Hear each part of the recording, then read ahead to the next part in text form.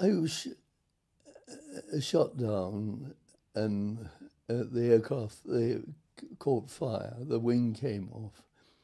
I bailed out. 3 of the others bailed out, and 3 were killed. Obviously, could not get out in time. I came down in snowdrifts, and I honestly thought that I would be found in the spring in one of the snowdrifts, sort of preserved for all time. I started heading towards Switzerland, didn't get very far.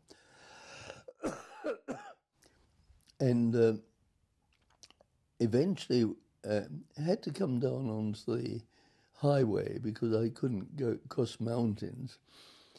And I saw some Germans ahead, and I thought I'd run across the river, which was frozen. But when they fired, I decided for me the war was over. From there, I was taken to a cell.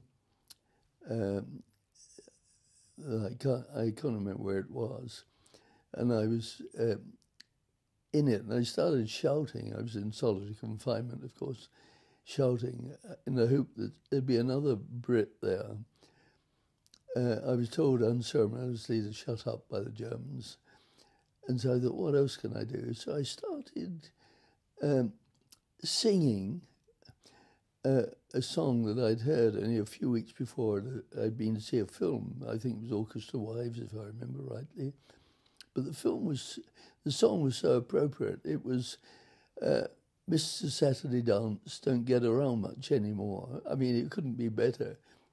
And I got a reply from someone whistling back. So it was obviously another Allied airman there or someone, but I never knew who he was.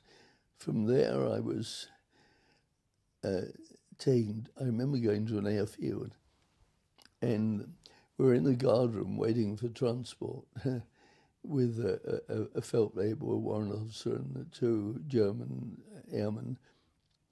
And one of them let off his Sten gun like that, and the bullet just whistled across my hair.